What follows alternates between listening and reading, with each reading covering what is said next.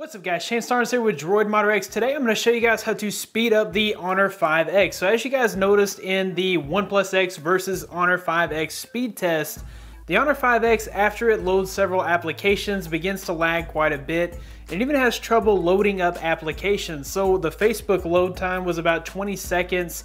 I'm going to show you guys how to fix this lag on the Honor 5X to give you a snappy, fluid experience on this incredible budget phone. Let's go ahead and get started. Alright guys, so there are a few things that contribute to the slowness or lagginess of the Honor 5X, and a few of those things are enabled by default. I have no reason or no clue why they would be enabled by default, but they're very easy to change. So there is a battery performance setting that we can just turn off completely. That helps. We'll go to power savings.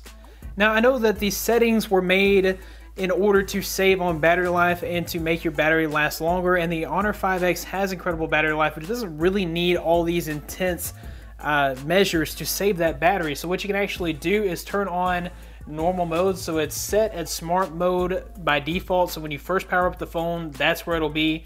And you see that even in their estimate, you only get about an hour of battery life savings. Alright, so another thing that can really slow down the performance of this phone is the protected apps. So what's kind of strange is that it only allows applications that you have checkmarked as protected to continue to run in the background. This is supposed to save battery life, but when you're multitasking, that can really slow things down to the point where the phone actually has to totally recall applications from scratch. What you can do in here is any applications that you use on a regular basis, go ahead and turn them on. So if you normally use Facebook, if you normally use, say, Twitter, basically any and all applications that you would normally use, go ahead and turn them on here. Okay, so instantly you'll notice a difference when multitasking. So if I load Facebook, it's going to take a while to load it first. Okay, but when I go back to the home screen and then back to Facebook, it's there and ready to go. So in my speed test, you notice that it had to recall Facebook from scratch. It didn't just pick up where it left off.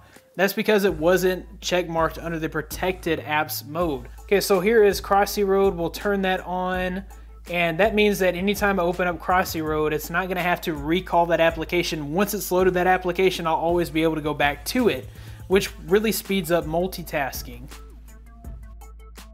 Okay, so now it's been loaded once. There's no reason to load it extra times. It's there and it's ready to go.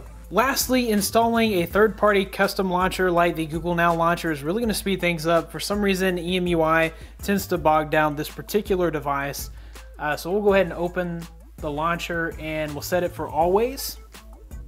Okay, so now we are running the Google Now launcher. As you can see, scrolling through screens is super fast with zero to no lag. You even have an app drawer, which is a nice addition here. And as you can see, the app drawer is super snappy.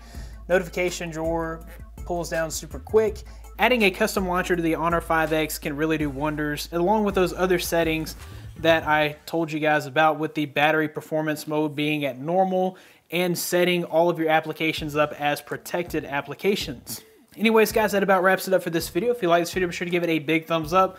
Subscribe to this channel for more content like this in the future. You can find more of me at droidmodderx.com. Follow me on Twitter at droidmodderx. Thanks guys for watching. Be blessed. I'll see you in the next one.